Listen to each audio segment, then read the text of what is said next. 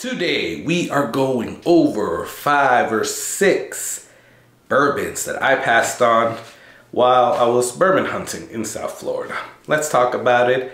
I'm excited. Let's go.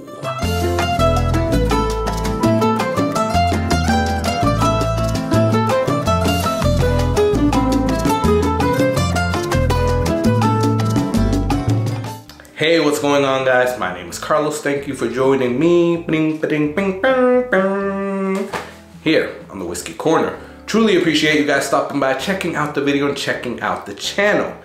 We have a new goal of 2,500 subscribers, and I need your help to get there. Just like I needed your help for 1,000 subscribers, and we got there. We obliterated that goal. I couldn't find the word for it, that goal.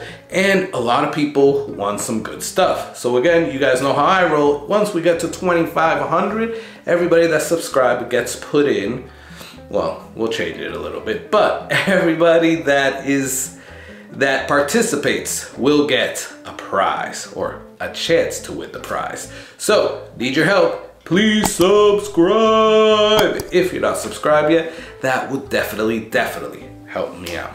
And you want to be helpful, right? Yeah, I know you do. Anyways, what are we doing today? We are going over 5 or 6 bourbons, whiskeys that I passed on while I was doing some bourbon hunting in South Florida. I live in Central Florida, and I used to live in South Florida. I went down there for my kids' spring break. We were on vacation. We were seeing friends, family. I was still working, but we did all that, right? And you know your boy was going to do a little bit of bourbon hunting. Yeah, I was gonna hit up the old places that I used to go to, maybe some new ones that I didn't go to before, yada, yada, yada. And there was a lot.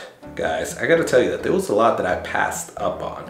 So, wanna give those to you now. Again, just like everything, this is my opinion. Just because I passed on this, some of them because of the price, some of them for other reasons, but just because I passed on this doesn't mean that you need to pass on it because I believe that it's too expensive.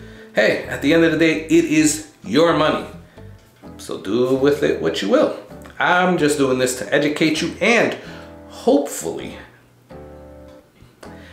help you out with FOMO, right? Because I think a lot of us deal with that, and we see something, we're like, I have to get it, I have to get it, even if it doesn't make any sense, I have to get it. That's FOMO kicking in, right? So I was able to battle my FOMO feelings and pass on these, and I want to share this with you. Before we do that though, want to kind of go over what I'm drinking here. Inaugural cheers. Cheers. Here's to you. That's a little hot, but it is so freaking good, especially at the price. This is Benchmark full proof, 125 proof, but it is amazing. It is really good, especially at 20-something for what this is.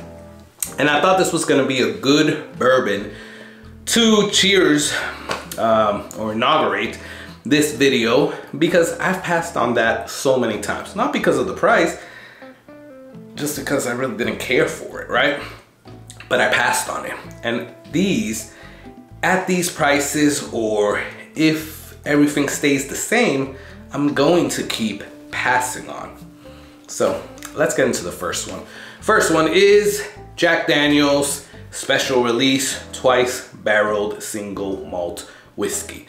I think I said it, the whole name, maybe not in the right order, but you guys know what I'm talking about. Now, this one was interesting because I really wanted this one, and I still do, right? I was able to get the Jack Daniel's 10 when it came out in 2021. Shout out to Primo Liquors, because you guys hooked it up, and I got it at a good price, right? This one though, no. Horrible prices. Well, I seen it from my initial, where I saw it a bunch of times, was at $300, which I think that's still too much for a $70 MSRP bottle. But I kept seeing it in different places. It's not that I'd never seen it. I saw it in a few different places at $300. I did see it at one place for $250, and I was really trying to negotiate with them, trying to see if they would get it down to under $200. And I couldn't, right? I couldn't get that done. They actually told me that they would rather have it there sitting for months before getting rid of it for less than $250. So, okay, it is what it is. But the most expensive one that I've seen it was at a store that I used to go to a lot.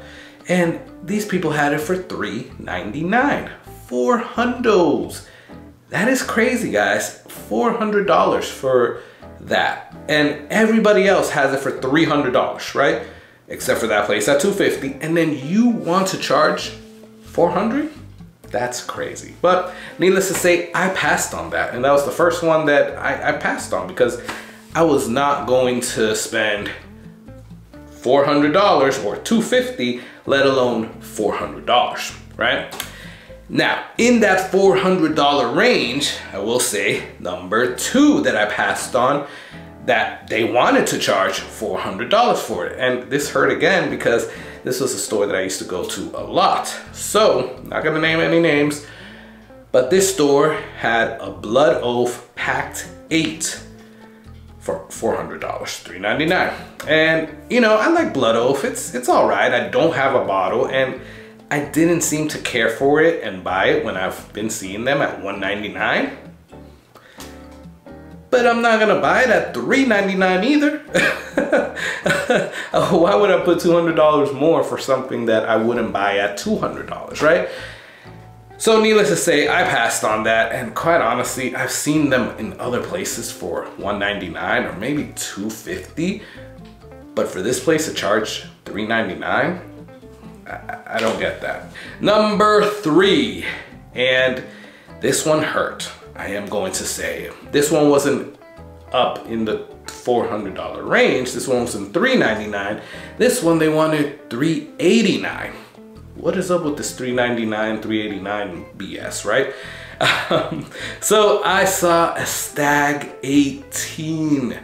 I just finished telling you guys, or I've told you guys in numerous videos, that I have never seen a Stag, except for the one that I bought at a little bit over $100, I think. So I'm waiting in line for this lady to tell me the price, because I had to wait in line because she had to get up on a ladder to go check it out. And she tells me $3.89. That hurt. That hurt, guys, because I really love Stag Junior, or now Stag. And I was debating whether, like, while I was in line before I knew the price, okay, if she tells me $200, will I buy it? If she tells me $250, will I buy it? Anything under $200, I'm definitely buying it. And then when she came in for $3.89, I was like, oh no, hell no, that's way out of my price range, right? And it sucks, but it is what it is. $3.89, passed on it, and it hurt walking out of that liquor store door. Shout out to James Street though, because he did send me a sample of Stag 18, which I haven't tasted yet, but I will. So thank you, James, because you helped me out with this FOMO. At least I get to taste it, right? So I passed on that, and now we moved to number 4. Number 4, I didn't buy it. I did not buy it because of the price. I bought it more because it just didn't appeal too much to me. I passed on it, sorry. It just didn't appeal too much to me. So I like Garrison Brothers, right? So this is a Garrison Brothers offering. It's not like I don't like Garrison Brothers. Do I think they're a little bit overpriced? Yes. But that wasn't the reason why I passed on this. I don't know too much about this bottle. And for me to spend $150, which is what they wanted, just on a whim, I was like, I could spend this $150 on something else that I know is gonna be good, or I've been hunting for a while. So I passed on Garrison Brothers Guadalupe. If you guys know anything about this, I did hear some rumblings and some people told me about it, and people are saying it's good, but again, $150 for just a whim and a hope, yeah, that's something that I passed on. But maybe down the line, if I see it again, I might get it. I don't know. Maybe I'll have to see more reviews. But comment below if you have any reviews on that and have tasted it and what you bought it for. Last one, or actually two last ones, because I said 5 or 6. The more expensive one, which I'm gonna put here as a honorable mention, because I was not gonna buy this one for any more than $50. I have a few bottles there. The most I paid is $50, and I can still every now and then find them at 50, 60 bucks. Okay, I will say, maybe sometimes I find them at like $57, $58. But this place wanted $150 for Eagle Rare. Yeah, was not going to do that. So I passed on that. Definitely, definitely not going to do that. And then another one that I passed on, this is number 6, is Elijah Craig Toasted Barrel. I love this one, right? Well, I won't say I love it. I like it a lot, right? But I have a few bottles already. And those bottles I bought for like 80 bucks. Maybe 85 or 90 was the most I paid for it. But this place wanted 120, I think it was. And I don't think it's a $120 bottle, right? It's good, but it's not $120 good, right? So needless to say, I passed on that and I just kept it going. So a lot of these, I will say, I didn't have that FOMO with, but a lot of them I did have, right? Especially that Jack Daniels, that Stag Jr. These were some that I really would get if I could find it at a good price, but I didn't, so I passed on it, right? And it just goes to show you, you don't have to get everything that you want, right? Because if it doesn't make sense money-wise, if you don't think it makes sense, then stick to your guns and move on. I thought about it, I had that FOMO there, I got over it, now I'm done. It's like, whatever, I don't even think about it. But maybe I'll see it again, and maybe I'll see it at better prices.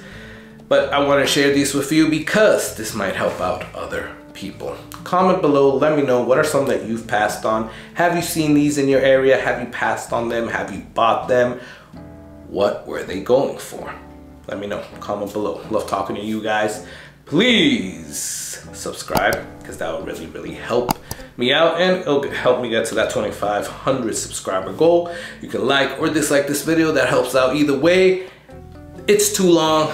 I'm gonna keep enjoying my benchmark here and maybe pour myself a little bit more, but I want you to enjoy that whiskey. Cheers.